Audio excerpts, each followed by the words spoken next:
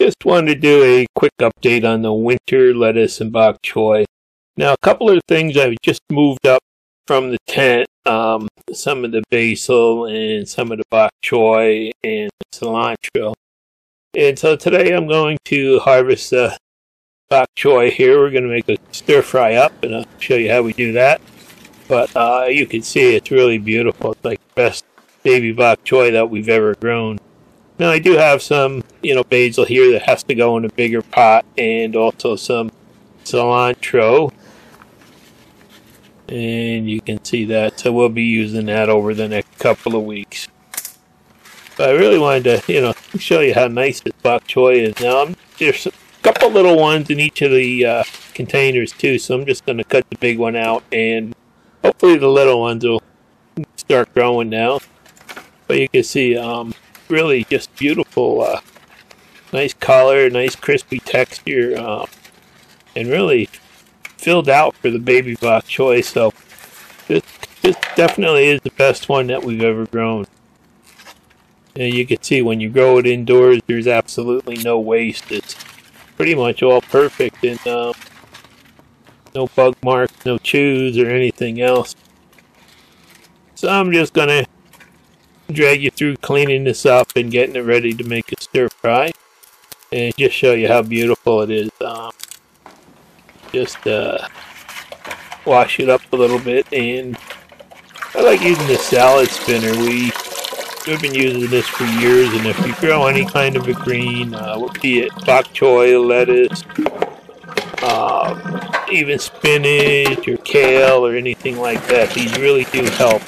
You can wash right in there, and then you just spin it, and you get about 85 to 90% of the water out just from centrifugal force. They're definitely helpful to have if you do grow any kind of greens.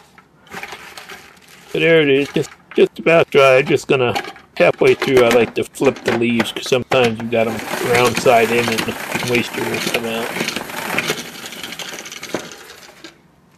And there it is. You can see it's pretty much dry now. Just beautiful, and this stuff just tastes so great when you have it in the middle of the winter fresh picked. I think next year I'll probably grow a whole tent full of it. I just like it so much, and we like to do the stir fries. So I'm just gonna, of course, chop it up here and get it ready for tonight when we do the actual stir fry.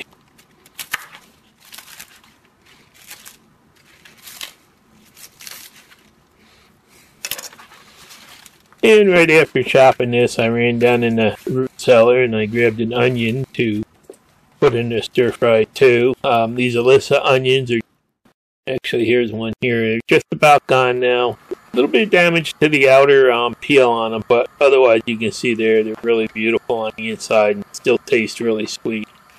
There's going to be a chicken stir fry that we're making tonight, and got some of the bok choy in there, some of our onions and carrots and water chestnuts and some peppers and stuff like that. So just a quick stir fry with chicken, and there it is, and boy does that taste great, I'll tell you.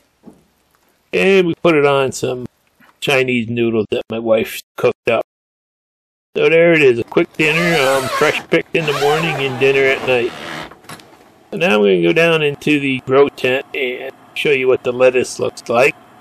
Now this is after removing the bok choy and those other cups because it's really getting tight in there. So I'm going to harvest a little bit today. Just doing beautiful, and it looks like we should have lettuce for probably 2 months now. Constant supply of it. So you can see these grow tents, this one cost me between $6 and $7 a month for electric to keep it running with the fan and the light. And it just, gives you beautiful lettuce.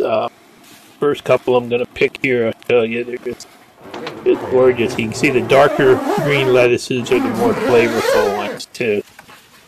Let me close that up, and it's like every day I can go down and harvest some now.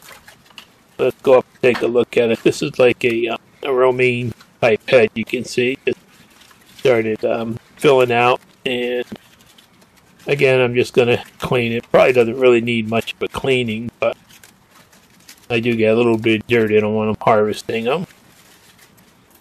And there's a leafy one with the red tips on it there I'm going to do next.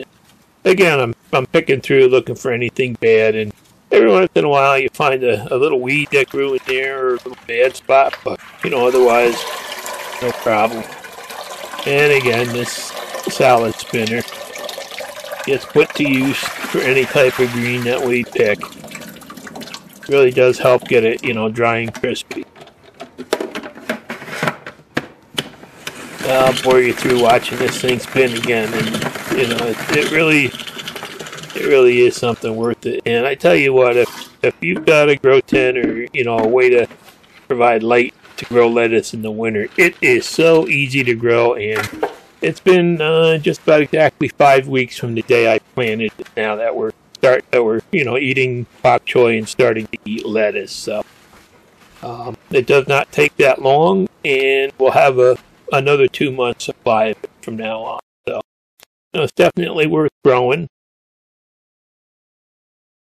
And the biggest thing is this time of the year, just trying to find something that's like fresh and going to have great taste, and where it came from. So really, I really think it's worth people to try growing their own greens in the winter, because it is sure is simple. And as you can see here, I really do nothing but I water them about every 2 to 3 days, and that's about it. The rest of it does on its own. Thanks for watching. Please subscribe.